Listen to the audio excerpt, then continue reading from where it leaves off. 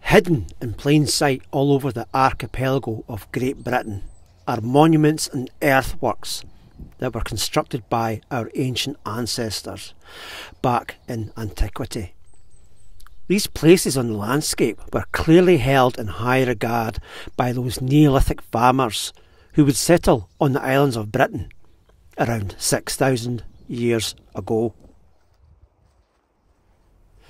These monuments ask more questions than we could ever hope to answer. These include stone henges, stone circles, causewayed enclosures and long barrows where Neolithic people would bury their dead. These are but a few of the mysterious monuments we find throughout this ancient land. At this location, very near to the town of Blairgowrie in Perthshire, Scotland, is the home of one such monument, a linear earthwork that is around 1.2 miles in length. To build this monument would have been a major undertaking by our ancestors, and yet today we can only guess at what its function and purpose really was. This is the Cleaven Dyke.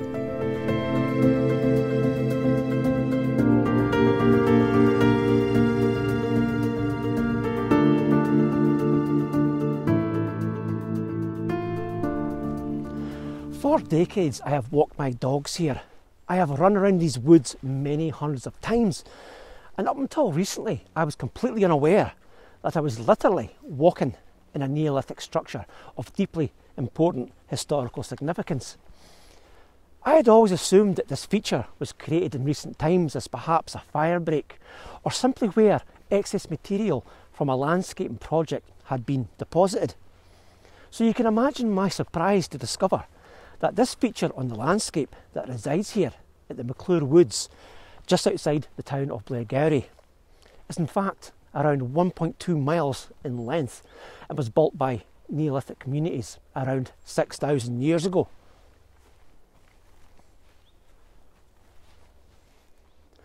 This path that I'm standing on right now is literally right next to this linear earthwork. It's that close that you can walk a few steps off the path and physically climb onto the bank, onto this mysterious structure.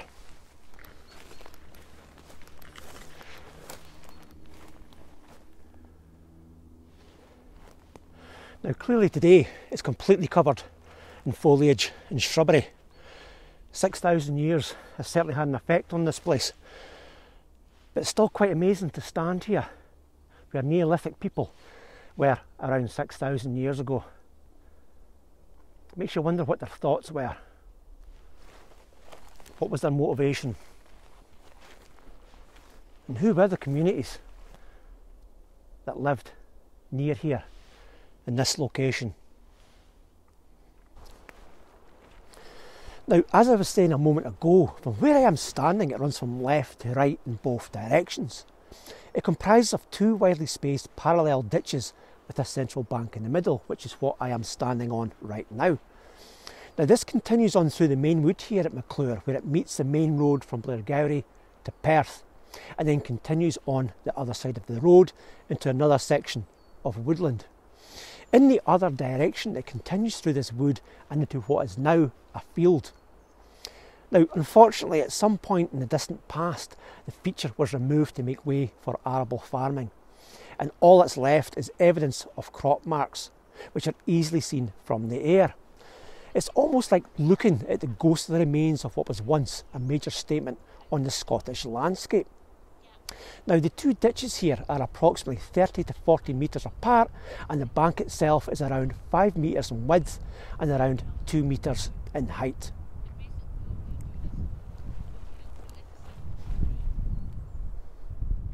It was once thought by archaeologists to be of Roman construction due to the straightness of the monument, perhaps a defensive structure on the landscape. Now this theory was given further credence because of its close proximity to a known Roman legionary fortress that once existed in this area. This has now been debunked by archaeologists who used aerial photography and ground penetrating radar, which confirmed it was constructed long before the Romans arrived on the shores of Britain. It is now recognised as a cursus monument from around 4000 BC and therefore built in the Neolithic period by those early farming communities. Now, I've mentioned many times in my historically themed videos that it was Neolithic farmers who built structures such as Stonehenge and the Cleaven Dyke. This is known because these structures require complex communities with resources such as food and an abundance of men and women to be able to create these monuments.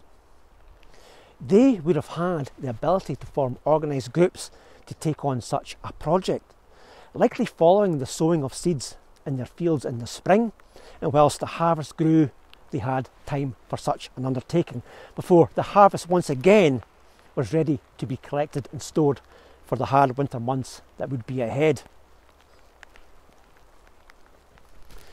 Now, on the other hand, hunter-gatherer groups simply wouldn't have had the luxury of time to take on such a large project, because hunter-gatherers are simply doing just that, hunting and gathering to survive in what would have been a harsh existence back in antiquity. They lived from day to day foraging and hunting, following the herds of animals as they crossed the land. Now, it's not a matter of intelligence. Hunter-gatherers were fully modern humans who could think just like you and I. It's simply that they did not have the luxury of time needed for what would be a major undertaking that required them to stay in one place for any one period of time.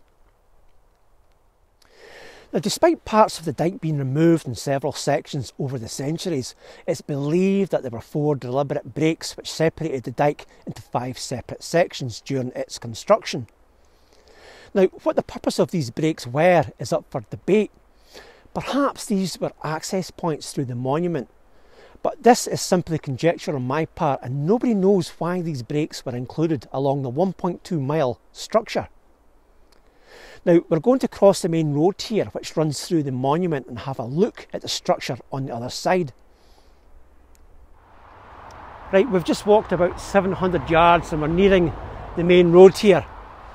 Now, this is where the Cleaven Dyke ends and the main road starts. And on the other side there is where the dyke continues. Be very careful if you're crossing this road. It's very busy at all times of day, it seems. But as you can see, tripping over stuff here. There's the main road there. And that direction's coming from Perth or Stanley.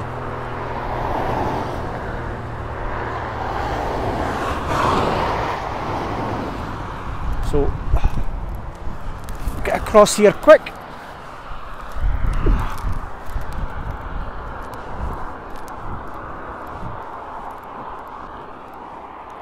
There we are.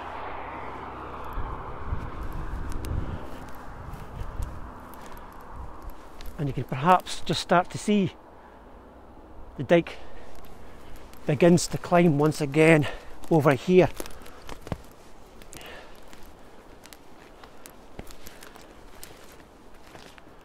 There it is. And it continues on down there. I'm not sure how far.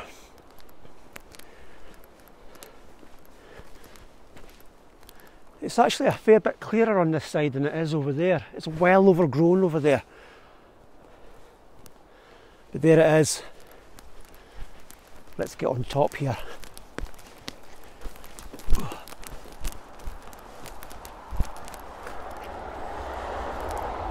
Yeah, you can't really see for the trees, but it goes on in that direction and across the main road there. I wonder if the main road was constructed through one of the deliberate breaks I mentioned earlier. It seems more likely to me that part of the structure would have been removed to allow for a path or roadway hundreds if not thousands of years ago, and then gradually widened to allow for modern forms of transport access to Perth and beyond. Many modern roads are built upon pre-existing paths and trackways that might have been there for thousands of years. and as time went on were simply built upon and enlarged as the need for such access was required for the modern age. Archaeologists believe that there were several long barrows incorporated within the dyke. Long barrows were used to place the dead, and there is much historical evidence of this happening. However, it appears not all long barrows were used for this purpose, and we can only guess as to their use. Now, during my research into this topic, I found no evidence that archaeologists discovered bones here at Cleaven Dyke. But clearly this place was of importance to the Neolithic people who possibly lived and farmed near to this area. As I said earlier, the reason Cleaven Dyke was constructed is unknown, but archaeologists speculate that it might have been used for processional purposes, or perhaps their spiritual beliefs compelled them to construct this monument. It's also believed to have been built in a progressive manner, in that it wasn't built in any one season or year. It appears it might have been built over many years, and perhaps each segment gave significance to an event, perhaps a death or a birth, or maybe to commemorate the return of the harvest each year, which would have been a matter of life and death for these communities. Regardless of the broken segments and the number of years taken to construct this monument, it was always meant to be a single monument, and the work that was undertaken here was continuous and was an integral part of its meaning and function. The monument is now covered in shrubbery and surrounded by trees. Thousands of years of erosion have taken its toll on this place. But you need only walk along the bank to feel connected with the people who constructed this earthwork, and know that it was your ancestors 6,000 years ago who were here, and they felt compelled to create this magnificent structure.